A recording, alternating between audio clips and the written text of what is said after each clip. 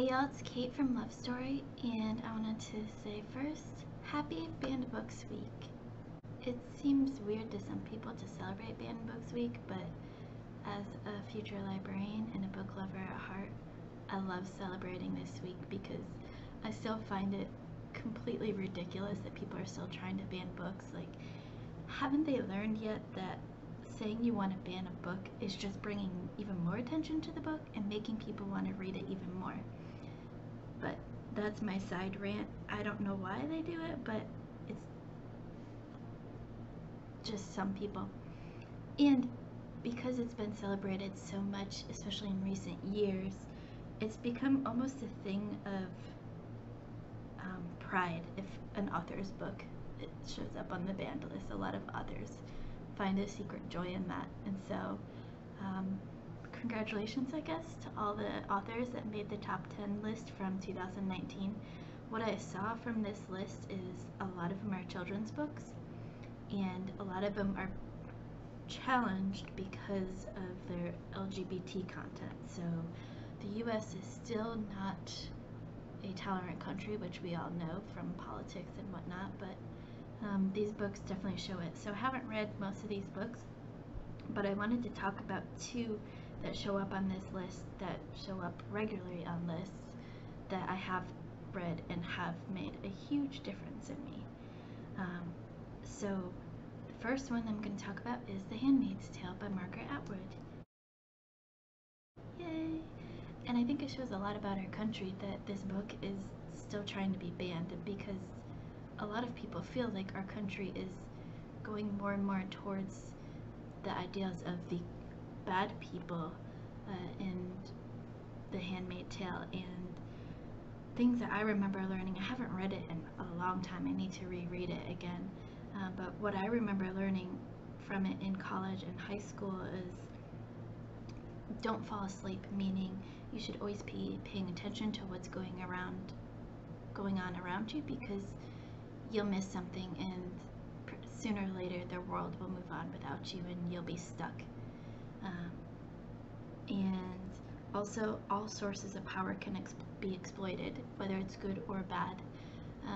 Any kind of power can be exploited, and usually will be exploited at some point. And so just be aware of that and make sure that it's not your own power being exploited. And also that you have to speak out when you notice something is wrong, and this is so important, especially this year. Speak out, or else you'll be silent for the rest of your life. So if you notice something's wrong, if you notice someone's treating you incorrectly, speak out and tell them. A quote from the book says, "Nothing changes instantaneously. In a gradually heating bathtub, you'd be boiled to death before you knew it." So speak out when you notice something's wrong, because if you don't, you might be the only one that has that power to speak out. So speak out and help, even if it's not affecting you but affecting others. Definitely speak out. And then the second book is really a series, and no one on here will be surprised, which is, of course, Harry Potter. And they claim it's being challenged because, of course, it's, promoting witchcraft and sorcery, and we can't be celebrating witches even though they're just people like us. Which reminds me of one of my favorite mugs that I have. It says, "Don't let the muggles get you down," which Ron tells Harry when he's going back to the Dursleys after a year at Hogwarts. I love it. So obviously these are muggles trying to ban Harry Potter year after year after year, and it might get a little bit more attention these days because of all the JK stuff going on, but it's still trying to be banned because of the witchcraft, which is so silly and ridiculous. And so those are the two books that I've read on the list of top 10 most challenged books of 2019, so last year. And I will put the list down below in the description, a link to the list so you guys can check out. Let me know which books you've read and which ones you want to read off that list. What are your favorite banned books?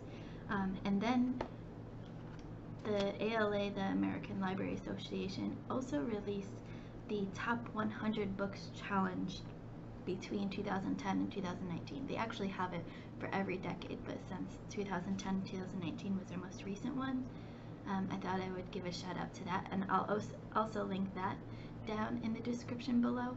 And so I went and counted, sadly, only 19 out of the 100 books I've read so far. Many of them are on my ever growing to read list.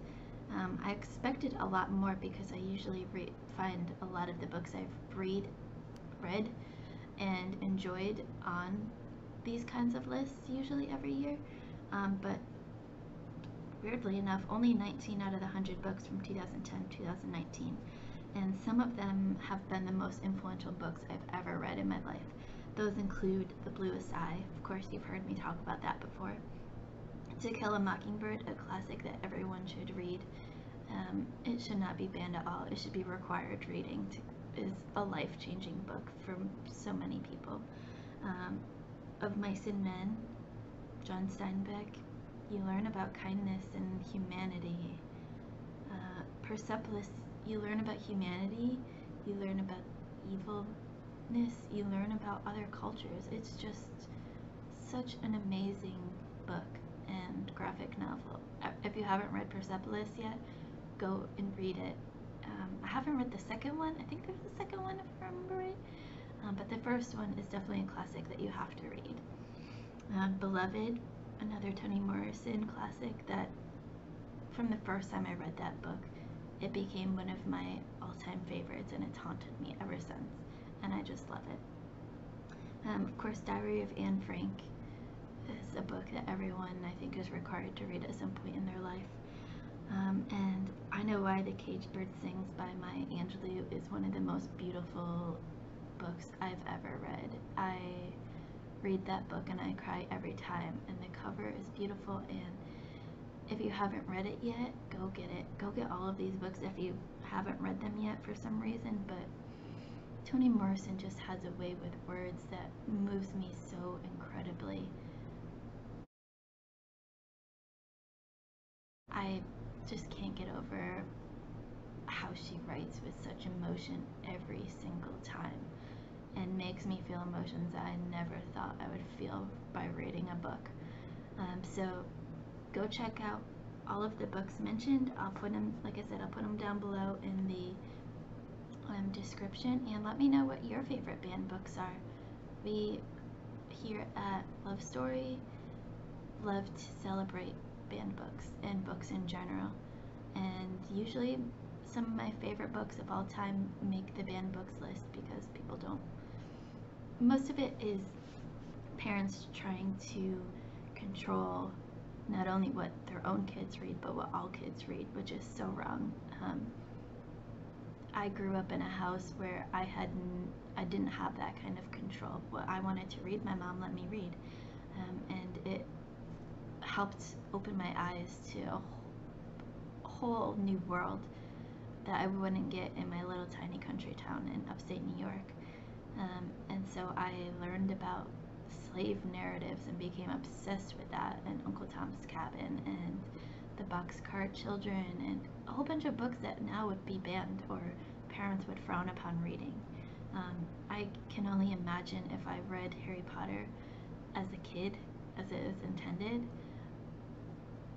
My life was changed when I read it as an adult. So I can only imagine how it would be if I read as a kid. I would be one of those obsessed kids, I'm sure, because I'm obsessed now. So anyways, that's my short video for Banned Books Week. There might be other videos coming later this week on individual books or whatever, but let me know what your favorite banned books are. Let me know what you're going to be reading this week. And let me know what other videos you want me to do. I'm always looking for new ideas. So anyways, that's it for today, and happy Banned Books Week, and we'll check in with you later.